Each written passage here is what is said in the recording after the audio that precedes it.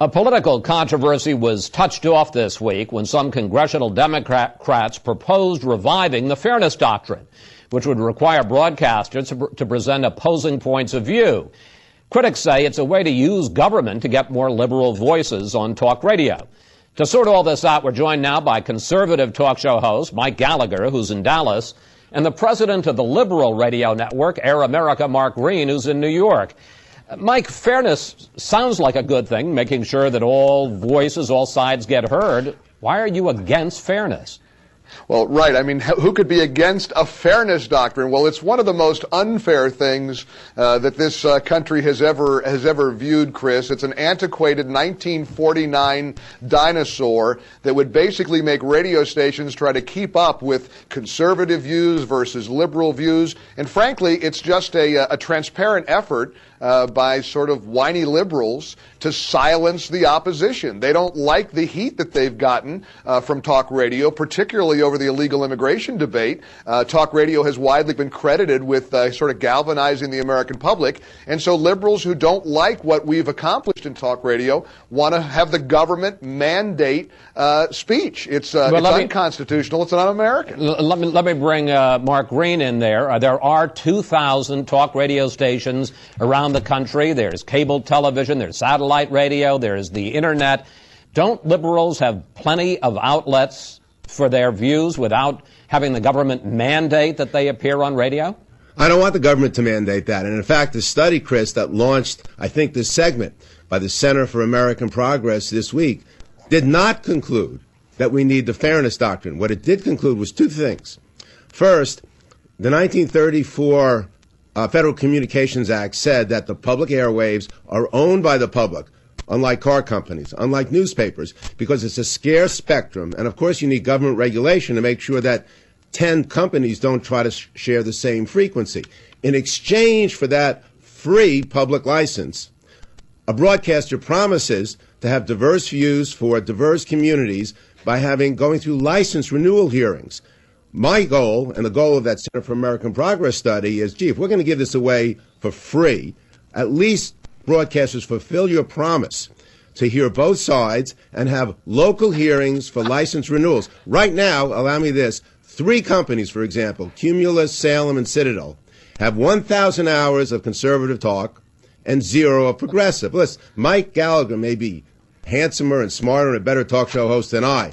1,000 to 0 is not, Chris, fair and balanced. It's owners Mark, engaging in their bias. Let's let Mike in here. Go ahead, Mike. Yeah, Mark, how many conservative views do you feature on Air America? I mean, Mr. Green, with all due respect, this sword cuts both ways. And if there was a return of the fairness doctrine, you'd be forced to hire me and people like me for 50% of your programming, which would completely alienate your audience. Mark, you know better. You know that it ruins your business model. This is like having the government mandate what should be said on the pages of the editorial board from the New York Times. It's preposterous to suggest that the government should mandate speech. Let's face it, you guys just don't like the clout that we've established over the last decade, and you're trying to silence us. That's all the fairness doctrine is. Mike, I don't blame you for pretending that you didn't listen to me. First, I don't want the government. No, you didn't. I don't want the government to mandate speech. But if the current law says that you give away licenses on the condition that you have license hearings with local communities. So instead of the government dictating content, which we're both against, you have the audience dictate comment. And how can you defend, one second, and how can you defend 3 companies that I just named having 1,000 hours of conservative to 0 for liberal? I work for one of those companies. I work for Salem. I'm one of those companies you just derided. But the reality is the audience does dictate the content. That's why you guys went bankrupt or headed into bankruptcy court the first time. People don't want to listen to liberals on the radio. Now you're trying again, and God bless you. I don't want to silence you, but the fairness doctrine would say we've got to have 50% views liberal, 50% conservative on a radio station. That's nonsense, and it shouldn't be regulated by the government in any way, shape, or form. This is the third time you said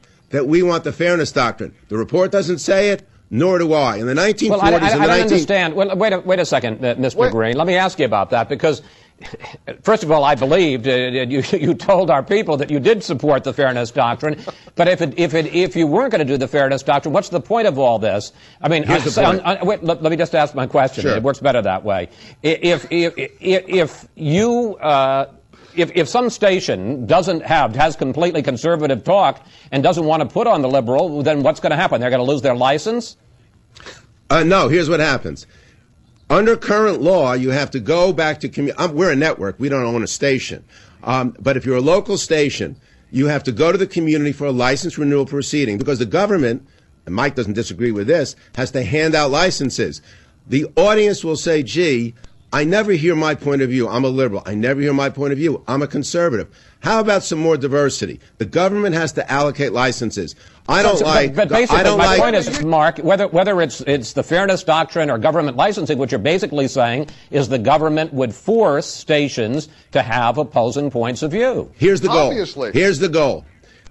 Stricter media ownership rules so one station can't control half the market. It's called antitrust, Mike, which is a century old, and conservatives and liberals support it. I am against public censorship by government. I am against private censorship by companies who, like white baseball owners in the 1940s, wouldn't hire black players even though it was in their interest. Wait. Owners We're getting of a your little far station afield here. won't allow the other side on. Go ahead, Mike. Black baseball. Come on. I mean, with all due respect, you're doing what Air America does on a regular basis. You're talking out of both sides of your mouth. Let me give you a little bit of logic, and let me give you a fact for just a moment. You're denying that you want the government to mandate speech on the radio airwaves, and then you turn around and you say you want to have government renewing license or not renewing licenses. The government, because the FCC is a governmental agency, the FCC regulates the airwaves. You know that. You want the government to step in and not renew a license because you don't have enough liberal views on wildly successful talk radio networks like the Salem Radio Network, the one I work for. You can't have it both ways, Mr. Green. You either want the government to step in or you don't. Mike, everybody on this program and listening agrees that the government has to allocate spectrums because it's scarce. Otherwise, you have different... Scarce? Yes, it is. And if you can set up a newspaper or an internet company tomorrow without government approval, but you can't have WNBC in New York have two people trying to control the same spectrum space. My word. What I want is, we have, by the way, the law requires, you don't want to say it, for 70 years the law requires license renewal hearings, and we want all sides heard, conservative and liberal. Guys, let me try to move this conversation because I think we're sort of repeating ourselves here. Mark Green, what do you think the effect of the dominance of talk radio, and it clearly seems to be market-driven, they're just more successful, what has the effect of conservative talk radio been on our democracy? It's good. More voices is better. But when you say it's market-driven, Chris, you're leaving out two things. When owners like the ones I cited have 1,000 hours to zero, that's not market-based. It's like Sinclair Broadcasting. They're indulging in their preferences. Why do you think you went bankrupt, and meanwhile a lot of the conservative talk show networks and stations are thriving? Is that not the market? Chris, I have good news for you. It took Fox News 5 years and $500 million of subsidy from Murdoch to be profitable. Air America, in its third year, is out of bankruptcy. And we are going to be more. Excuse me, I just said a fact, Mike. You guys were selling. You guys were selling the furniture to make your payroll. You guys hit a brick wall. I'm sorry to speak while you're interrupting me. We are going to be profitable quick. We are going to be profitable. We are going to be profitable more quickly than Fox.